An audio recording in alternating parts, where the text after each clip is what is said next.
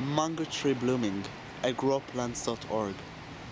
So today we'll talk about this mango. I have four kind of mangoes.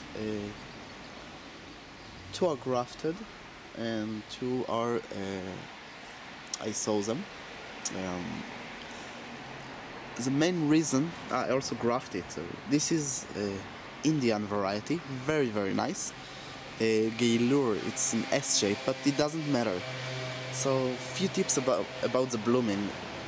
First, there is some problem with the weather the last few years. So we have years that not all the varieties blooming.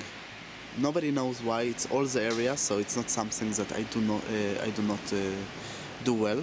It's actually miles and miles of non-blooming mangoes from the same variety. If you have different kind of varieties, you might enjoy. So I grow here varieties.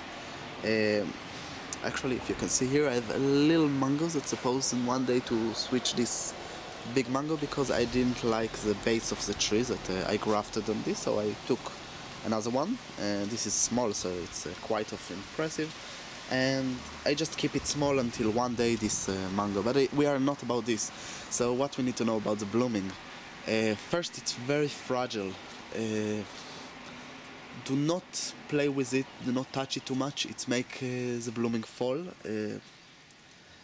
All the stem is in the base can fall, especially in winds. We have some winds here this week, very strong.